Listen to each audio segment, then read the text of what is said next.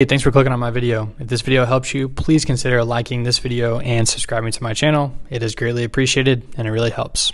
Let's get to the video. Hello everyone, in this video we're going to talk about how we can graph absolute value functions on our TI-84 Plus CE graphing calculator, and also how we can just use the absolute value button if we wanted to just find, I don't know, the absolute value of -5.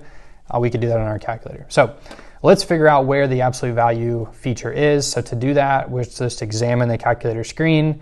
We don't see absolute value listed on the home screen, so it has to be within a button somewhere. And so it is. It's in the math button. So we click on math, and we're going to go right once to number, or NUM. And it's just our first option there, ABS. That's absolute value. So if I hit enter, notice now it gives me my absolute value bars on my home screen. And like we said, we could just type in -5 and find the absolute value of -5, and we know that it's 5. Okay. So most likely you're probably not going to be using absolute value for that feature. What you are going to be using it for is to graph. So let's say we want to graph an absolute value function. So once again, we're going to go into y equals, but now this time we're going to y equals, but now once again we want to go to math and go over to number and choose option number 1 for absolute value.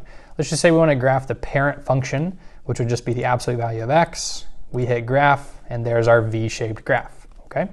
Let's say we want to graph maybe 2x. Let's say we have 2x and then -5 in parentheses. We hit graph, and there's our graph. Okay, so that's how you can use the absolute value feature on your calculator to, number 1, just identify absolute value of a number, but probably more importantly, to graph an absolute value function.